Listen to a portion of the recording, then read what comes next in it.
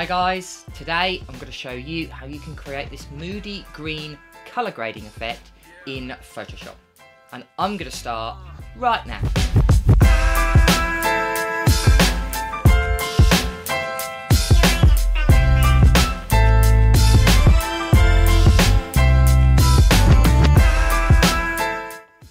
Hi guys, and welcome back to the channel. My name is James, and if it is the very first time to this channel and you want to learn all about Photoshop, Lightroom and everything photography related, start now by subscribing and hitting the bell so you don't miss anything. So in this tutorial guys, I'm going to be showing you how you can create this Moody Green colour grading effect in Photoshop 2020. And then guys, I'm going to show you how you can turn this into an action. So you can create this effect using just one button. Now this effect works really nice when you want to applying it to maybe a rural photo. So maybe if you went into the forest, or maybe if you took a photo in a garden. And this particular effect doesn't work really well if you want to apply it to more of an urban environment, such as maybe if you shot in a city or a town. So do take that into consideration when you're thinking about applying this effect. Now if you do want to have a look at any of the pre-selected photos that I found work really well with this effect, and you can use the same photo that I'm going to be using in this tutorial, then go ahead to the link in the description and you can download it from there. But without further ado guys, let's get started. Right guys, so once you've got onto your computer, you want to choose a photo. And today I'm going to be using this photo, which is from unsplash.com. So again, the link is in the description. So what we want to do is to create this nice moody green colour grading effect by changing the greens and the yellows and reds in the photo to just change their hue and then also change their brightness. So the way we can do this is by creating a few layers. So the first layer we're going to create is a hue and saturation layer. So we're going to go down to our adjustment layers in the bottom right hand corner, and we're going to go all the way up to where you can say hue and saturation. Now when we go into hue and saturation, you can see we've got our hue, saturation and lightness, but if you go to where it says master and click, as you can see it drops down into a bunch of different colour bands. So that means you can change the colours independently from each other and they won't end up changing all together. Now what we can do is go into our yellows, and then what we want to do is reduce the saturation of our yellows by 30%. And then we also want to reduce the lightness of that also to -30 as well. Next, what we want to do is go to our green channel, which is this channel here. And then what we want to do is completely remove any brightness from it. So we can take our lightness from here and move it completely to the left hand side. And as you can see, this effect is already starting to take shape. And then what we want to do is our last one we want to do is go to our cyans. And then what we want to do is reduce that to -30 is our saturation. And then our lightness, we want to do exactly the same. So we want to reduce that by -30. And as you can see at the bottom here, you can see how these colours are now working well with each other. So you can see where the greens are, it's been completely reduced in brightness. Right, so now what we need to do is just fix the skin tones, because I find when we create this effect, the skin tones are sometimes lost, and we don't want to end up affecting, we just want to affect kind of the greens and the blues. So what we can do is go down to our adjustment layers, and the one we want to click is selective colour, which is the one right at the bottom. So when we select that, you can see again it looks very similar to the hue and saturation, and again where you can see colours, if you click, as you can see all the colours are broken down, but to this time we've got whites, neutrals and blacks added. So what we're going to do is choose reds first, as we always start at the top, and what we want to do is reduce the cyans in reds by -50. Now this will, because red is the opposite of cyan, it will boost the reds in the skin tones, creating a better skin tones. Then what we want to do is go to our yellows, and we want to decrease the cyans in yellows by 50%, and then with the magentas we want to increase it by 50%. So it should end up looking something like this. And then if we go to our green channel, we want to completely remove any cyan from the greens. We also want to, we want to increase the cyans in the greens. We also want to increase magentas in the greens. But this time we want to decrease the yellows in the greens and increase blacks. Lovely. Right, so what we want to do now is just go to our cyan channel, and we want to reduce all of the yellow in the cyan. So we'll reduce it just like so. Now what we want to do is go to our neutrals.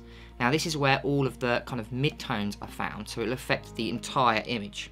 So what we want to do is increase cyans by 5%, and we also want to increase the magentas by -5%. So as you can see, it's kind of brightened the whole area up by adding in green, because green is the opposite of magenta. And then we want to do something very similar with the blacks. We want to decrease the cyans, so we do -5 just like so, and then we want to increase the magentas in the blacks, so we'll do 5 like so. And as you can see, it's created this more of a dark magenta-y look instead of a green. Lovely. So all we need to do now is we just need to fix the blues and the cyans. So again, what we're going to do is we're going to create another hue and saturation layer. So we're going to go all the way up, and we're going to create another hue and saturation like so. So again, guys, click where it says master, and we have our drop downs, but this time we want to go to cyans, and we want to increase the cyan saturation by 50. And then again, we want to do exactly the same with blues. So go to your blue channel, choose saturation, and increase it by 50%. Lovely. Right, so there's just a few more effects left. What we need to do is now we need to create a gradient map. We need to create more of a sunset look. So we're going to go to our gradient map here, which is the second to bottom in our adjustment layers. And what we want to do is click where it's this kind of gradient appears, and you'll come up with your gradient editor. Now the one we want to use is we want to use this one here, which is got a lovely dark blues to oranges. And it's actually one of your kind of thumbnails that you can get free with Photoshop. But you can also create it yourself if you would like. But it's called violet orange if you were wondering. And all we need to do is just press OK. So once we've got this, what we need to do is change the blending mode and opacity. So make sure we've got our gradient map selected. We want to go to where it says normal, which is where our blending modes are. And we want to drop this all the way down to where you can see it says soft light. And then we just want to reduce this down, opacity wise, to 20%. Lovely. Right, it's really starting to take shape now. But again, we just need to, I would say we probably need to increase the vibrancy. So we go down to our adjustment layers and go all the way up to where you can see it says vibrance. And what we want to do is increase this by 40. Lovely. So this will just go over the entire image and just increase the vibrancy of the colours. Lovely. So I think what we probably want to do now is just fix the blacks, because I still think they're a little bit too dark, and I think we want to create more of a matte look to this photo. So if we go to our adjustment layers, we want to go up to where it says curves, and we just want to raise the blacks but without affecting the midtones. So we're going to raise the blacks up to around 20, and then we're just going to drop where it looks like the midtones are, and then just fix the line so it's more straight. And then again, you can raise it up to whatever you like, but to create this nice kind of matte look in the shadows and blacks. Lovely. Okay, so I think one more thing and I think we're done. So I think what we're going to do is go and create a vignette. So we're going to go to our adjustment layers, we're going to go up to where it says gradient, which is second to top. And then what we want to do is where it says style of our gradient, we want to choose radial. And then what we want to do is where you can see where it says reverse, we just want to tick that so it's the outside like this. And then we want to increase the scale to around 300%. Lovely. And then probably just group all of these together. So select the gradient, select hue and saturation, and then press Command G on our keyboard to group those layers. And then we can just name it edits. Lovely. So if you do the before and after, there we go. That's how you can create a Moody Green color grading effect in Photoshop. But now I'm going to show you how you can turn this into an action. So what we're going to do is I'm just going to turn that off. So what we can do is go to our windows, and what you want to do is go to where it says actions. I've already got it on the right hand side here, and as you can see I've got a bunch of actions here, and as you can see I've got one called Moody Green. So all you'll need to do is you'll just need to create a new folder, and then what you want to do is click this button here, which is create new action, and just name the action and then place it within a group or a set. And then what you want to do is repeat everything that we've just done completely.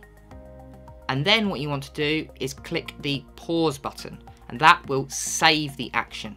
And then if you ever want to create this effect again, all you need to do is hover over it, because if I drop down, you can see all of the actions that we've done. It's saved them all.